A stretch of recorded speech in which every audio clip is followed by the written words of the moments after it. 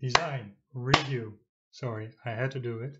Today we're going to look at the design that I made at first, and then we are going to have a look at the design that Martin made, why it didn't work as expected and what the differences are, and then at the Discord at some solutions that other users suggested. The problem he encountered was that the marbles got stuck, and they got stuck not here at the top where the most pressure is, but at the marble below it. The main reason I first want to point out that the difference between Martin's design and my design is the material.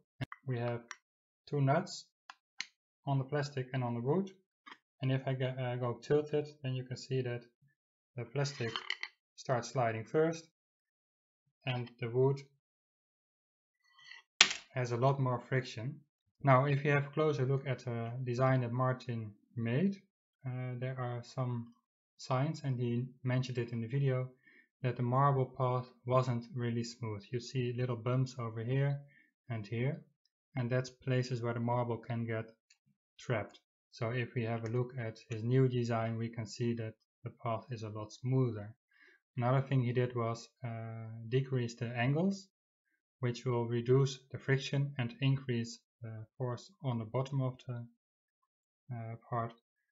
But that wouldn't be a problem, I suspect, because he has 3 bends instead of 2. So I hope this design works, but if it doesn't, not all hope is lost yet. Another suggestion by Molak on the Discord is to have this face supported. He suggested to really simply close off the center part, and maybe you can close off the wall front part to decrease friction and to make it stiffer.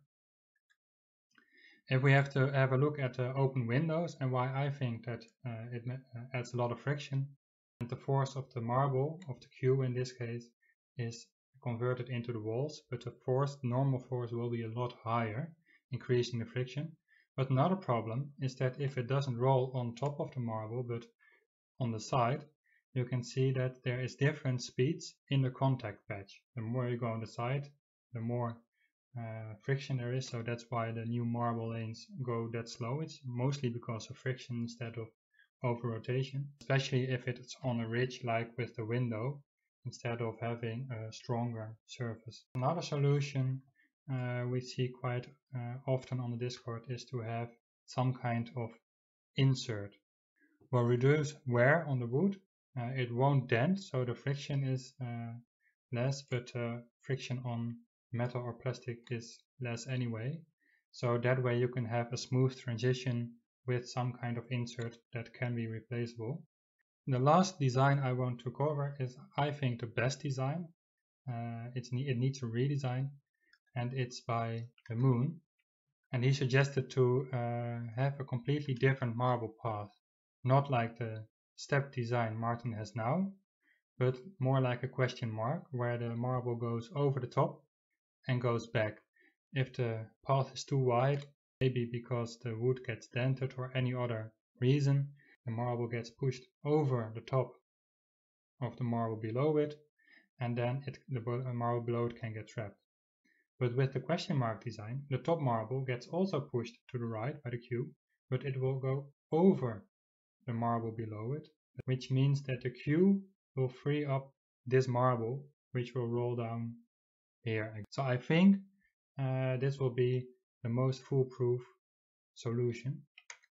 If you have a look at the simulation he did, you can see he compared my basic design, the design with the zigzag, and the question mark and the slightly altered question mark design. So let's have a look at the current zigzag design.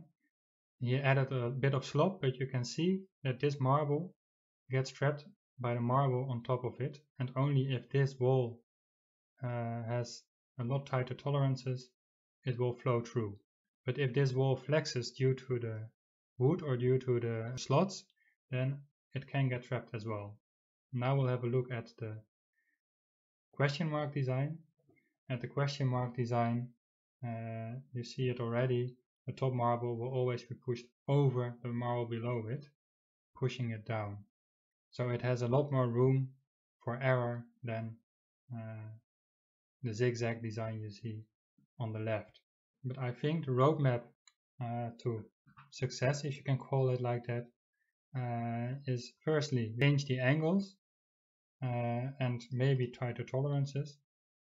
If those tolerances don't help, or scrap those windows, especially the ones in the front, but also in the side to add more rigidity, make it stiffer. And then I would jump to the Questionmark design.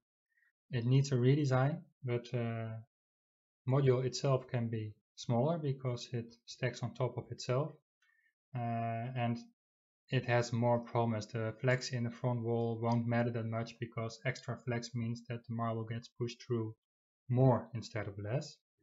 Then you can make the complete unit out of a different material like POM, and then you can go down the road to having adjustable zigzags or inserts or other complex measures, but I would say keep it stupid simple and have a look at some other ideas to reduce the pressure or make the marble gate less pressure sensitive. You can lower this part, which means that the marble doesn't have to go on top of the wood again. So maybe this can be even a little bit slanted so that the pulling part pulls the queue a bit up, but then when it goes back, the queue also helps it to go back, reducing the friction. So that was my recap of the design that I made, Martin made, and the solutions the Discord made. There's still a lot of promise in the ZigZag design, and if there's not, feel free to scrap it and have another idea, but I think the best measure is to look for a solution that is applicable to all marble gates and not have a custom solution for every marble gate. But there are other solutions than a ZigZag if that can't get working reliably. I made it work and I couldn't get it stuck. I think there is still promise. And I think on behalf of the whole community, good luck.